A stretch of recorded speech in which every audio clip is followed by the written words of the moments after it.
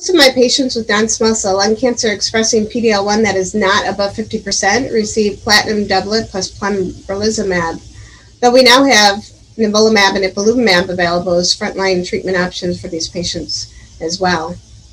I have considered nivolumab and ipilimumab for those patients who have PD-L1 greater than 1% and either have a low volume of disease or those that may wish to spare chemotherapy. For those patients with PD-L1 greater than 50%, I believe that single-agent PD-L1 directed therapy is efficacious and more tolerable than the immune checkpoint combination. The data certainly look encouraging for patients with PD-L1 negative disease, but we do not have FDA approval for this indication, and I currently prefer to use chemotherapy plus pembrolizumab.